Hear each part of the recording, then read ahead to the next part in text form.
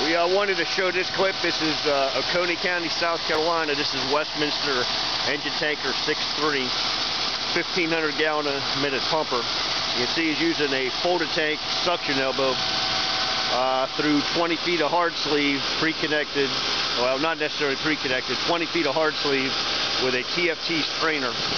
It's on a boat ramp, so everything is good and secure.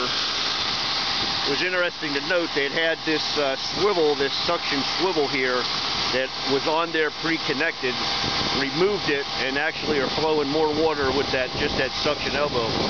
We suspect because of the reduction in size, right? So you can see that the inside of that pipe is not 6 inches, and the inside of the suction elbow is.